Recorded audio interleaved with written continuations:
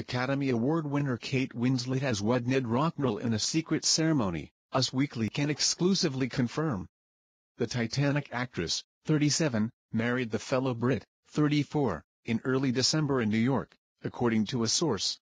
They were surrounded by a small group of friends and close family members. A rep could not be reached for comment. The two were first linked in the fall of 2011, though neither has mentioned an engagement. This is the third marriage for Winslet. The writer actress was wed to director Jim Threapleton from 1998 to 2001. They are parents to daughter Mia, 12. Winslet and director Sam Mendes tied the knot in 2003 and divorced 7 years later. They are parents to son Joe, 9. RocknRoll, the nephew of Virgin billionaire Richard Branson, was previously married to British socialite Eliza Cowdery, the daughter of a multi-millionaire viscount.